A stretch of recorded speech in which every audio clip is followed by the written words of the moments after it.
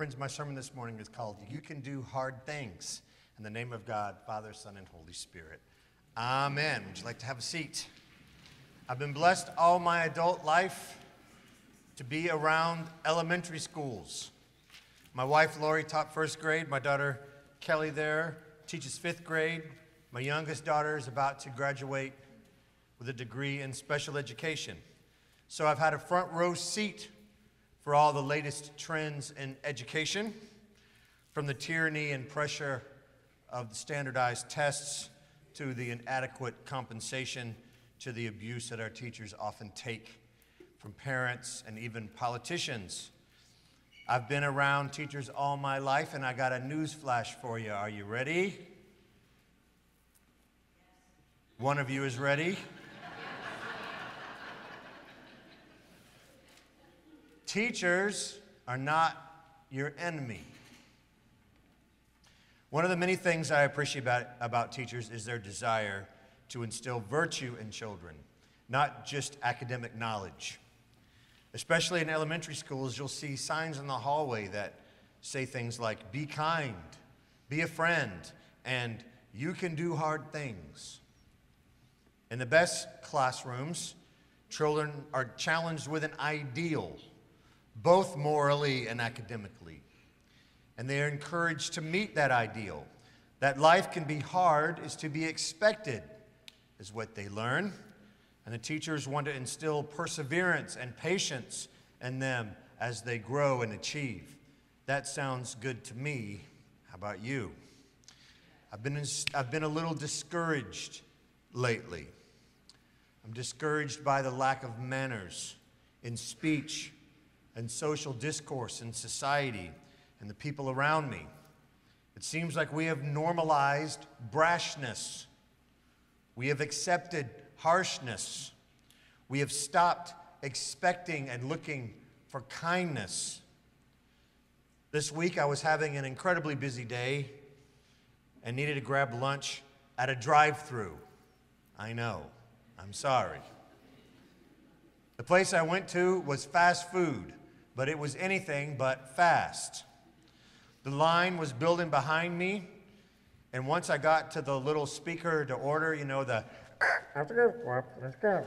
speaker, it was like a long 3 minutes before anyone even spoke to me from the speaker.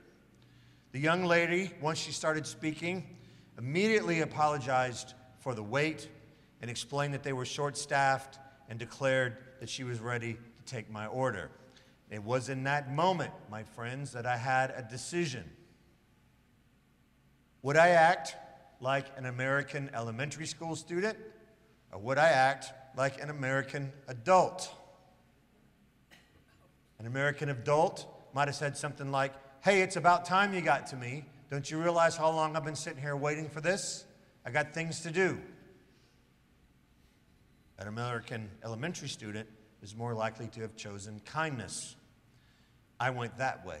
So instead I said, oh, no worries. Gosh, I bet you're having a hard day today. Thanks for getting to me.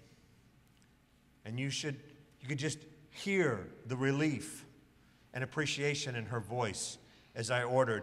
She was happy to have had a kind encounter. Friends, it's okay to be frustrated. It's normal to be stressed and late.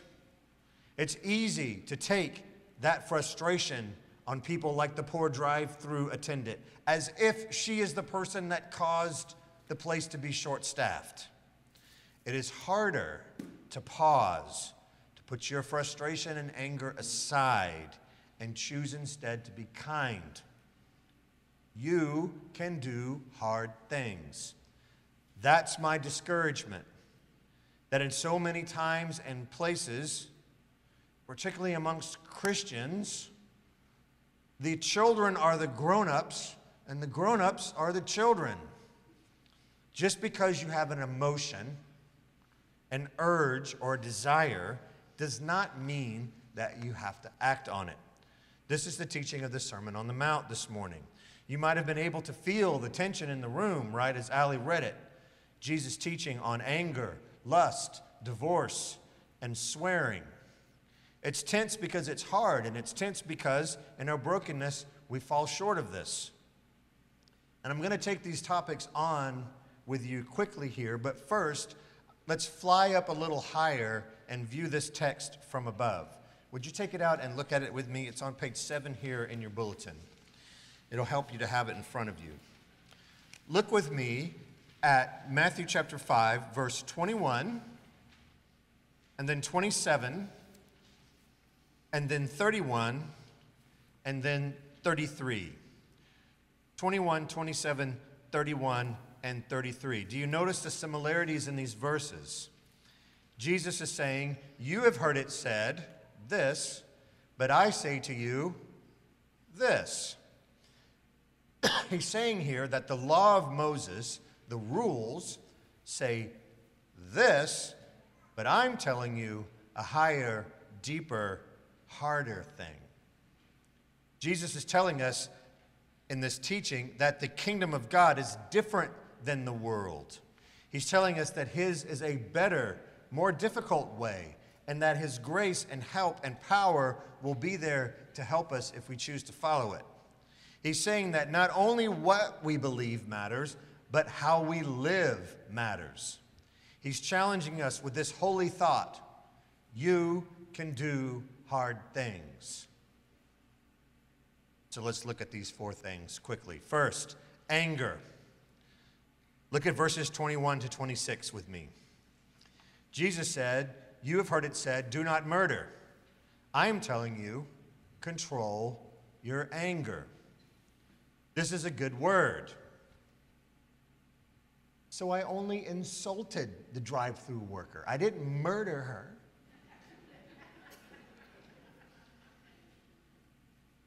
You know, that dear young lady, she probably didn't remember me when she went home that night after her shift. But what do you bet if I had chosen to be really, really terrible to her, she would have made a tape of that and replayed it when she went to bed that night. Your anger, listen to me, not the person next to you or that you know, I'm talking about you. Your anger and the way that you express your anger, it hurts people, especially the people that are closest to you. They don't deserve it, many of them. And Jesus is saying here, you, yes, you need to get control of your anger. I watched a Facebook video of a woman who decided to feed a baby goat after the baby's mother died. And that's how some of you are with your anger, with your grudges. You take them in, you wrap them up, you get them nice and comfortable, and you make them a nice bottle, and you just nurse them. Nurse that grudge, nurse that anger, keeping that grudge alive and fed with your hostility, imagination, and self-righteousness. I've done it too. So you're in the right place with me today. Attaching motives and words to actions that were said. The person you're mad at, you know what? They're not even thinking about you, but there you are, ruminating on them. Jesus, look at this text. Jesus incredibly puts reconciliation above worship. See that? Did you know it was a 3-day walk from Galilee, where he was preaching this, to Jerusalem? But Jesus says, if you are angry with a sister or a brother, leave your lamb at the altar, get to step in 3 days and walk yourself back home, make up, walk the 3 days back, and then present your offering, he says. Did you know this is why we exchange the peace before taking up the offering every Sunday? The exchange of the peace is not there for you to greet the people that you like the most. It's there for you to seek out that person that you're holding a grudge against, that broken relationship. You know who they are, and to say, you know what, hey, peace be with you. And the other person says, and also with you. Some of you are like, over my dead body. I know, I understand. Look, it's always easier to hold a grudge. But catch what Jesus is saying here. If you know enough to know that there's brokenness, then you are to be the one to make the effort at reconciliation. Look at the perils of not doing this. Verse 25. Your anger can lead to someone else having to step in and sort things out. Your anger can put you in a literal or more likely metaphorical jail, trapped in misunderstanding and bitterness with no end in sight. Next, in advance of Valentine's Day, let's have a quick word on lust. Notice, gentlemen, that Jesus is directing this teaching at us. Now, why would that be? You have heard it said, don't commit adultery. I am saying, don't look at a woman with lust. Listen to me. Women are not to be looked upon as sexual objects. For example, we very successfully hosted a discernment forum for the 3 candidates for bishop back on January 29th. During and after the forum, I was in the parish hall. I heard all the conversations that were happening after the meeting. I've heard all the conversations that have happened since the meeting, as looking up to this election coming up on Saturday. Do you know what not one person talked about the 3 guys that were up here? What they were wearing.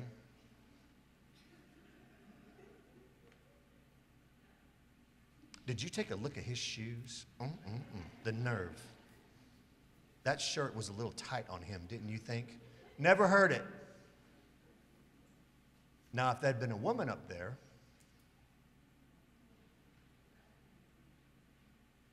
I'm suggesting that rather than focusing on blouses, maybe we need to focus on our own eyes and our own hands. That's what Jesus is saying. Like leaving your sheep and walking 6 days, Jesus, of course, isn't literally commanding amputations in verse 27. But what is he saying? You can do hard things. Get yourself together. Next, divorce. Jesus says, it has been said that a man can give a woman a certificate of divorce, but I tell you, don't get divorced at all unless there is adultery. What damage and hurt the church down through the years has imposed on people from this teaching. Let's look at it carefully. Back in those days, it was easy for a man to divorce a woman. It could be for any reason, really. I didn't like the stew that night. And for a woman to be divorced meant that she would lose her personal and financial security. A man didn't lose an inheritance or property, but a woman would lose everything. And Jesus is saying clearly here, fellas, stop doing that. Jesus is in favor of marriage, yes? He wants us to go into it with the intent of making it a lasting relationship. He's saying to do the hard thing. Do the work in your marriage to keep it healthy and good. Don't run away. You have to try. This is what he's saying. But look at verses 31 and 32 very carefully with me. Let us notice here what Jesus does not say. He does not say, if you work hard in your marriage and your partner doesn't, too bad, you are stuck. Jesus does not say, if your spouse is abusive, you mustn't leave, even if it is for your sake and the sake of your children. Jesus doesn't say that. Check what else Jesus does not say. That if you've been divorced, you are to be estranged from the church and not receive communion. I don't see those words anywhere in that text, do you? I'll leave it to the churches that preach and teach that nonsense to defend it. But here, we are inclusive and kind. Here, we understand that no one goes into a marriage wanting or expecting it to end. And when it does, the God I serve draws near to you, not away from you. The church is here for you and does not reject you. Listen to your heart. You know what I'm telling you here is true. Almost done. Lastly, swearing. You know who you are.